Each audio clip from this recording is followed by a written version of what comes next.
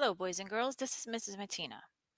After you're done adding all of your locations in for your tour, you can click Done Editing up here at the top right, and that will take you back to your tour in a view only mode.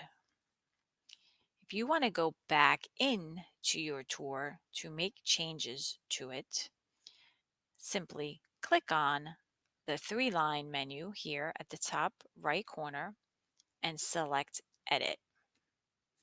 Now you will be able to go back in to your tour, add more locations, remove locations, or edit locations.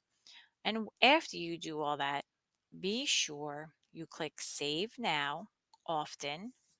And when you're done, totally completed, click Done Editing.